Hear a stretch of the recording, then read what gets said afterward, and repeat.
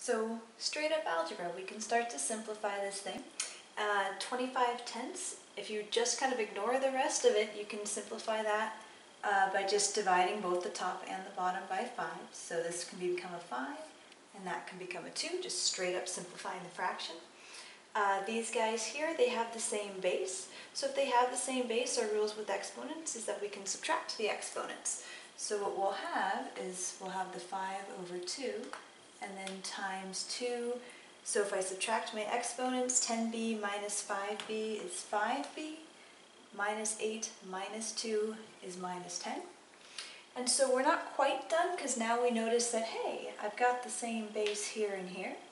So this is like 2 to the 1 down there. So I can subtract these exponents since these guys have the same base.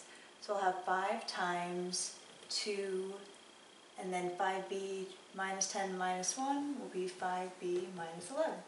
And that is your answer. I believe it is B. So there you go.